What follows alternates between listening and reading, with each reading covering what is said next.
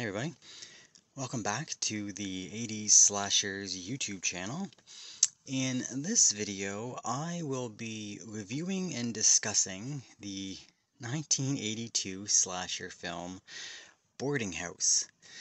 We will take a look at the plot, the setting, the kills, the nudity. We'll take a closer look at the Blu-ray itself before wrapping it all up with some final thoughts.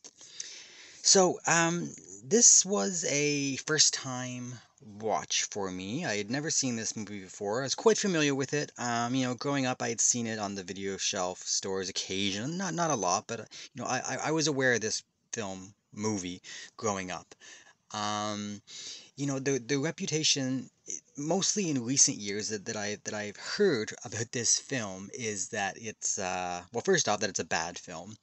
Secondly, it's kind of, I don't know if you want to call it important, but I think it's one of the first films, if not the first film, that was shot on video, that was released in theaters.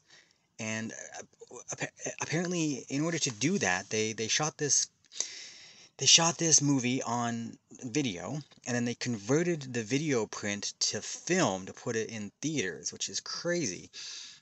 So we'll talk about that because there is a few different viewing options. When we talk about the Blu-ray, we'll get into all of that. And then the other thing I knew about this film was that there was some weird, like, psychedelic color change, Technicolor type crazy stuff going on. So those are my impressions going into this. And now after having seen it, all those reputations, I believe, are valid. Because it is all of those things. So yeah, I'm just gonna go out and say this right at the beginning. I did not enjoy this film at all. Did I hate it? I'm not sure. I'm still, it's still kind of floating around in my head. Still pretty fresh, so I'm still trying to make sense out of it. But make no mistake about it, this is a bad film. This film doesn't have too many redeeming qualities, in my opinion, of course. And I'm just kind of at the stage now, I'm just debating with myself whether or not there is like any aspects to this film that would make it as one of those, so bad it's good style of films. Kind of similar to the Don't Go in the Woods Alone, Splatter University. Those are films that are not good. Nobody's gonna argue they're good, but they're fun. There's a charm to them. They're so bad that you enjoy them. So I don't know. I'm still debating where this lies within that little subgenre. I'm leaning towards no right now, but let's go through this review. We'll talk it out, and maybe I will change my mind by the end of this. I don't know. So let's just get right into it, and let's take a look at the plot.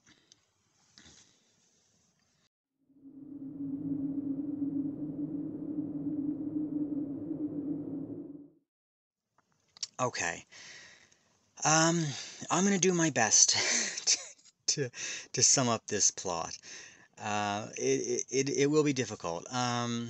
Basically, the film starts off. We have some funny little like I don't know, like MS-DOS or whatever you call, like just computer text, black screen with the green text, and it's basically showing like a case history of basically it starts off with people, but it's basically showing like this particular house, all the occupants of this one house that have lived there, and they've all got murdered, they all committed suicide, fell downstairs, all mysterious circumstances surrounding this one house where this film takes place. So, and there's people associated with it, like it keeps getting passed down or bought and sold, whatnot. This is all like shown on like a computer screen. And eventually, at the end of this little, written backstory, we get like the newest owner. He buys the house, it's finally his, and then we see him, and he's kind of a weird dude. He's into like mysticism or magic or some supernatural stuff, which plays a part in this movie. This is a supernatural slasher.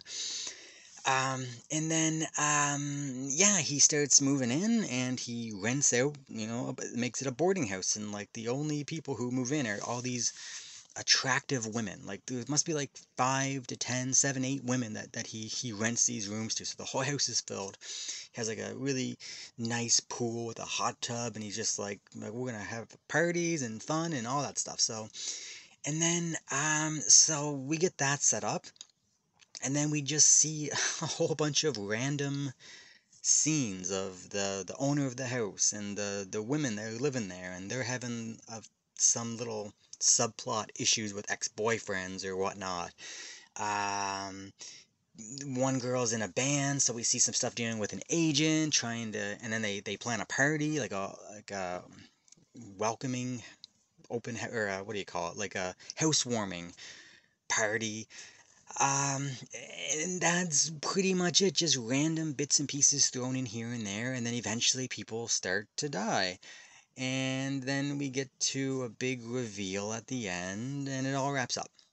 That's it. I know. There's not there's not really much. So honestly, from start to finish, I kept asking myself throughout the whole film, multiple times, I kept asking myself, like, what am I watching? Like, what is this?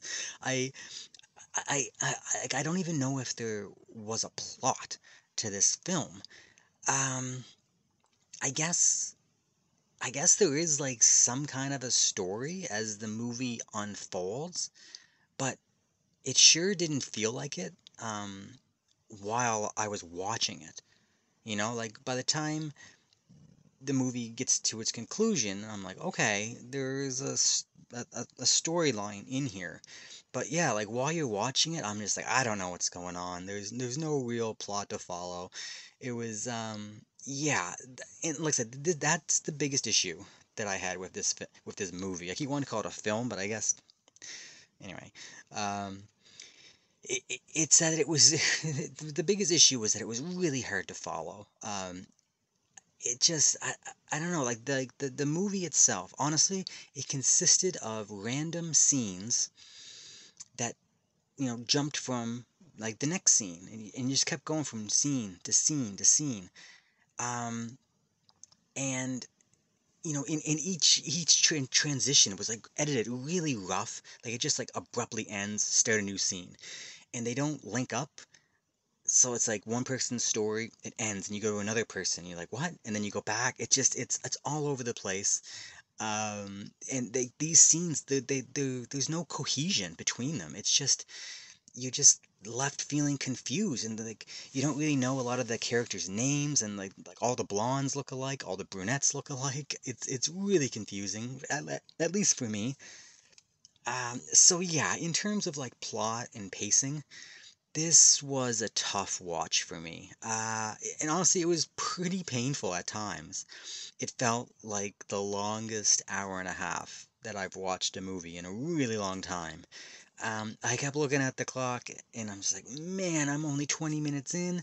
And then you look, and you're like, oh man, I'm only 40 minutes in. It just kept going on and on. It was hard. It was hard to get through. It really tested my bad movie patience, I guess. I don't know. And I'm pretty good for that usually. I like a good bad movie, but when the story is structured like this, it's just you don't know what's going on. You don't know. It's just man, it was a mess. Um yeah, honestly, I don't know what else to say about this plot. It's everything I said pretty much sums it up. There's not really a lot going on here. Now, like I said, by the time the movie ended, I feel like I did have a sense of what the film's story was about, the story they were trying to tell. But at the same time, even though I kind of understood the story, it still didn't make any sense. Once I understood it, once I grasped like the whole entirety of the movie. Um, yeah, it didn't work for me. And then they tried to have this big reveal. Slashers have these reveals at the end of who the killer is, what they're doing, what's the reason, and it kind of it had that. Um, but it was terrible. Honestly, it didn't work for me. It was really stupid. Again, I'm not a fan of supernatural slashers, so maybe that's my bias coming in a little bit, but I didn't like it at all. And it was actually kind of annoying on like the ears. Like there was some the finale, there was some screaming and stuff, and it was just like I was like, oh man, when is this gonna end? And yeah, just like everything else, I felt like the big twist reveal kind of just added more questions than answers. Yeah, so honestly, I think Boarding House has one of the worst plots in one of these films that I've ever seen. It's really bad. It's not only bad, it's boring. Like because of like you don't identify with any of the characters. You don't know what's going on, so you don't care about any of them. And I was bored. And like I said, like the pacing with like the editing between these random moments thrown together to try to make a narrative is it's horribly done. It's just oh man, they just jump around the story so quick and so often. Like some of these little scenes are like 5 seconds, like walking down a beach, boom, and then you're just like what? And like what is this person doing? And then the next minute they're back at the house, and you're like what? It just no, it didn't make sense. Um, yeah, I don't know. This plot was rough, very rough. So I don't really have much more to say about it, other than not good. All right, let's move on and we'll take a look at the setting.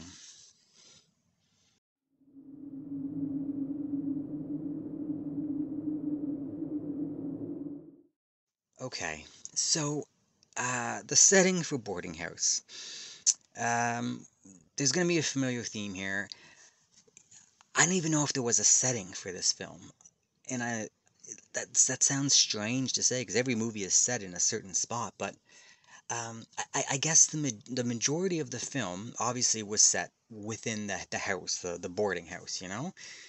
Um, but the house doesn't really act as like a character in terms of like a setting. And usually these films are like there's a you're at like a campground and it's kind of a character because they're moving around and they're utilizing the different areas of the campground. Sometimes they're being used for kill, sometimes they're being used to hide. Um, and the setting kind of is like a piece of the film. And this one didn't feel like that at all. It's just this house is just there. It's the place where the movie takes place. It's I think it's just because, like I said, there's so many of these little random scenes that are like some are in the house and some are outside the house, and because you're taken out of the house um, to like just different various locations so abruptly because of the editing. It's just like you're in the house 1 minute and then you're on the streets of LA. The movie was shot in Los Angeles. And so yeah, so you're in the house and then you're on the streets of LA, then you go to like a beach, and then you go back to like an office building, and then all through this you're going back and forth between the house of all these different characters. Some are in the house, some are at an office, some are at the beach, blah blah blah. Like it's non-stop little edited bits. Um but these changes in locations, they like I said, they happen so often and they're edited so clunky that none of them feel important to the movie, including the boarding house. It's I don't know. It's just yeah. In terms of setting, there's really nothing special going on. I think this is the first time that I've ever like questioned watching one of these movies. Like, is there actually a setting? Like, well, what is the setting? Like, I guess it's technically the boarding house because the majority of the film occurs there. But it's really weird because y- you just don't feel it. There's nothing going on. So I don't know. Very strange. Setting is what it is, I guess. So yeah, let's move on and we'll talk about the kills.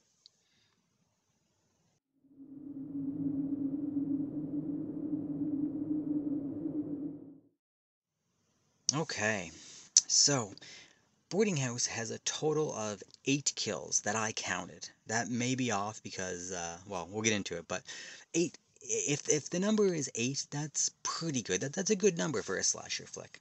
Unfortunately, it doesn't really feel like that because some of these kills they're so quick, and honestly, they're because of the editing.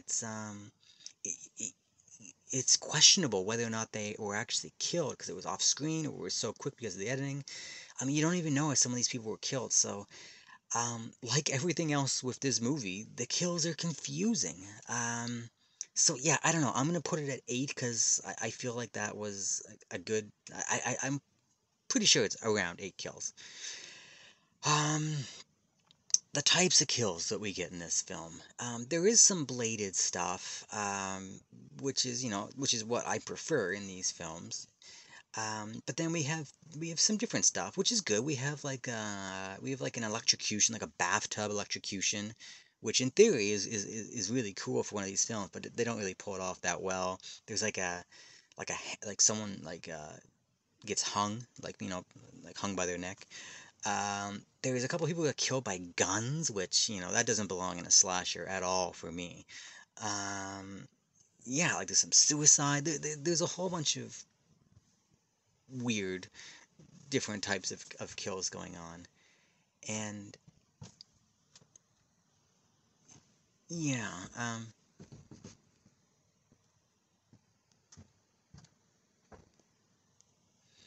but I will say that there's some decent blood effects. And to be honest, there's moments, they're brief, but there is moments where I would say that this movie can get pretty gory at times. For example, there's one scene where a dude pulls out his own intestines, and it's a good effect. It kind of reminds me of something from like Dawn of the Dead, the original Dawn of the Dead. When Savini's effects, when all like the intestines and they're eating on them. It's kind of like that a little bit. So it's pretty good. So there is some stuff in here, and whenever there's like stabbings or whatnot, like the blood comes up, and it gets pretty gory at times. So yeah, the blood effects are pretty good. But honestly, the kills themselves they're not great in my opinion. Um, every time, um, they're, yeah, I should say every time like a kill was made, this is when they went into the weird, like, I don't know if it's called like Technicolor, or like they put like these psychedelic things that like flash across the screen, these red, like the killer's seeing red or something. I don't know. Um, I guess back in the early 80s it was a cool effect. They were messing around with the video settings and whatnot on their video cameras, but yeah, it didn't really work for me. It didn't age too well, I don't think, and wasn't really necessary to the plot because the plot was all over the place anyway, so it's not like it added anything. So yeah, in terms of kills, like I said, there's some good blood, some good gore, but overall there's nothing great in terms of like practical effects or anything like that. Like I said, if anything, the kills are just more confusing than anything else. So yeah, I don't know. I'm not gonna knock it. I'm not gonna say that the kills are a negative, but they're definitely not a standout.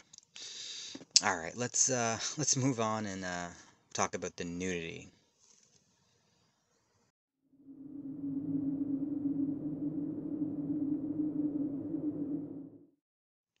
Okay, so Boarding House has a total of about 7 nude scenes that I counted. There might be a little more because some of them were pretty quick and whatnot, but yeah, this film has a lot of nudity. Um, if and you know what, if you're watching these movies just for the sake of trying to see some nudity, uh, you might get a little more out of this movie than I did because there's plenty of that to go around. Um, Basically, the nudity never stops in this movie, and it's sprinkled through like pretty consistently throughout the entire film movie. Sometimes it is rather quick shots, just little quick edits like flashes, whatnot. Other times there's some pretty long gratuitous shots where the camera lingers. You get like a little bit of everything. You get some, female, backside stuff. You get a couple times full frontal female. You get male rear end nudity. Just there's a lot of skin on display here. and in terms of the type of scenes you can expect, like it's your typical stuff in these films. There's like a shower. There's a couple shower scenes. Some of them are really funny because the people are having sex in the shower, and there's body parts like jamming up against the shower glass, and they kind of squish, and it's like female parts. It's funny. It's very gratuitous.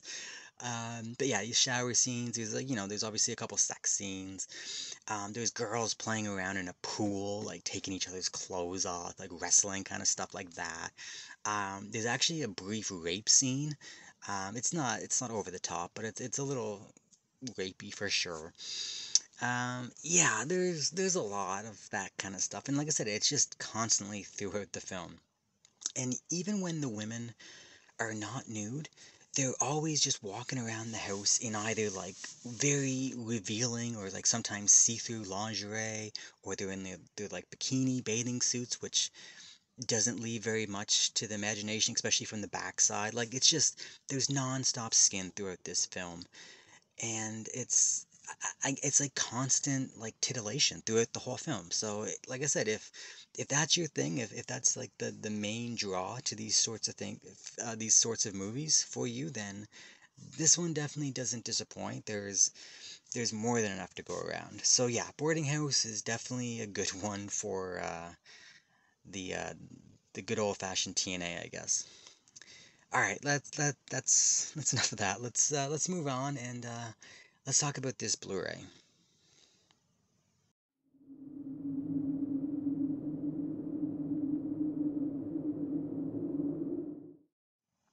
All right, so this is the best part of the review right here for me. This Blu-ray is fantastic. This is an amazing release.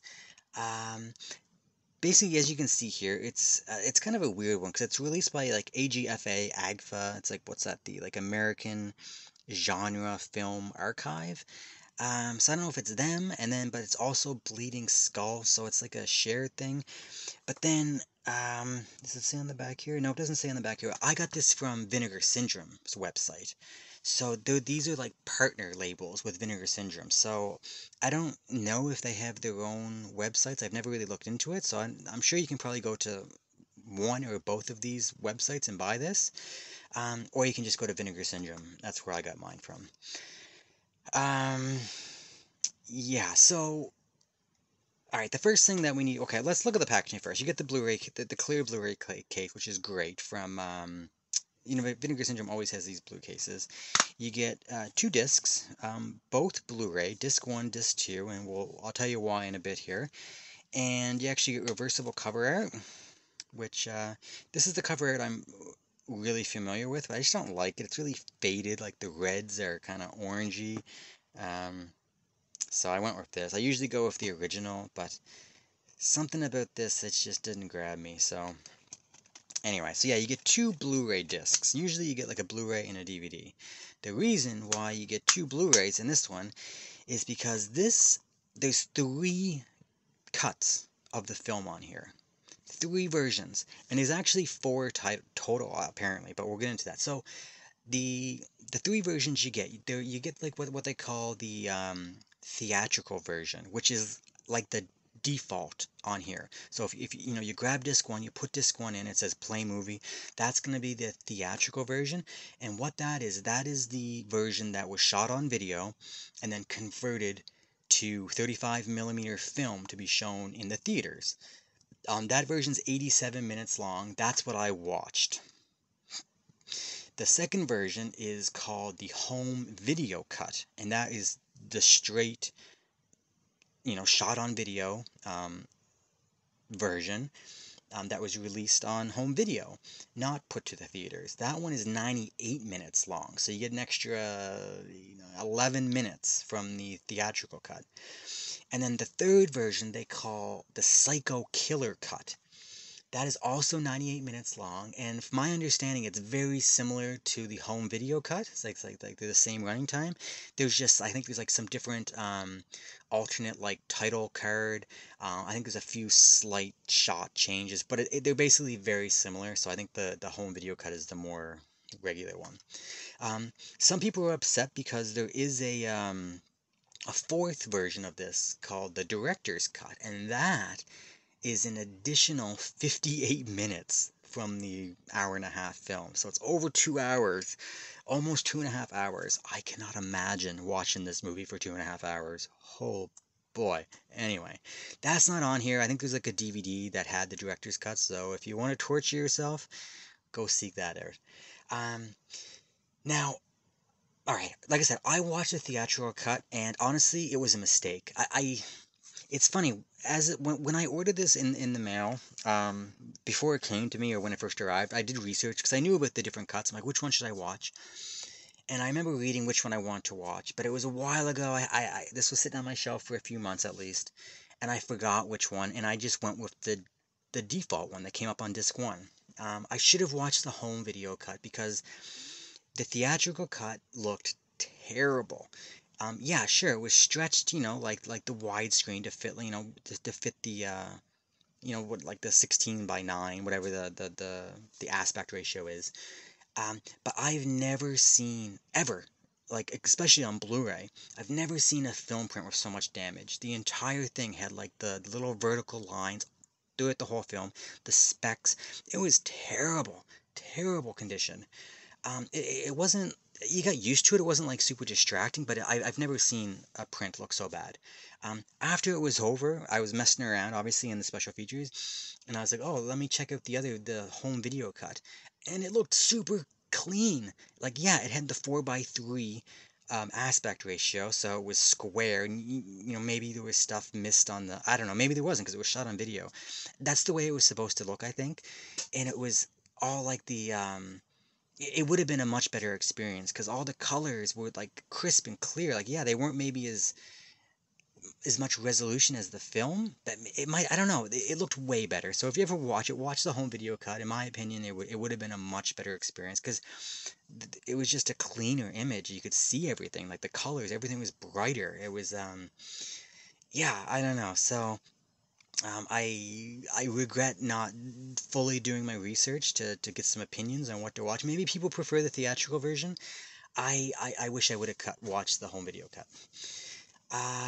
Now, as bonus things here, like I said, you get the three cuts in the movie. I'm not going to read all this, but basically what you get, like I said, the three cuts of the film, and then you actually get another film.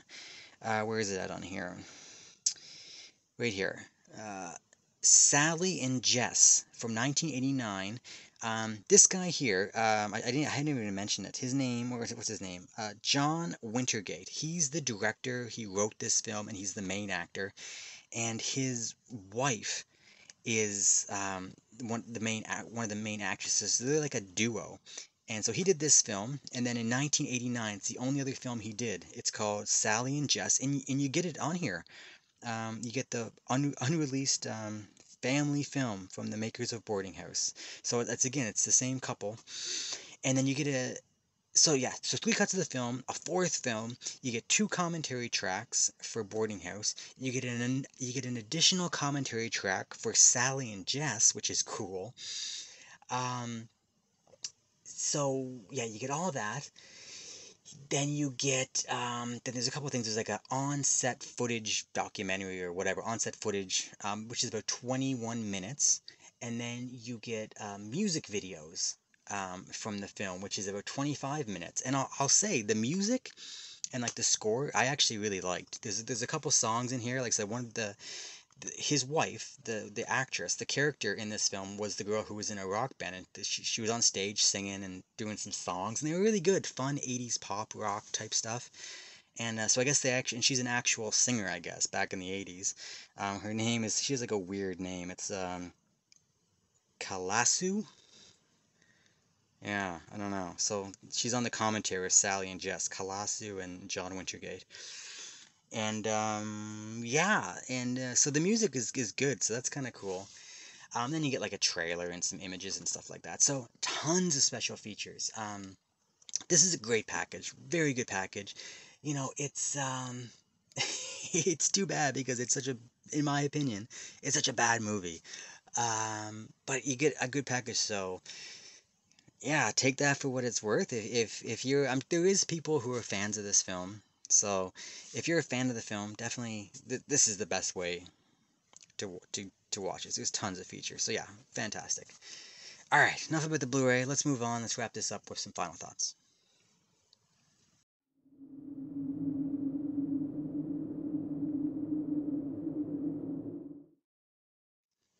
Okay.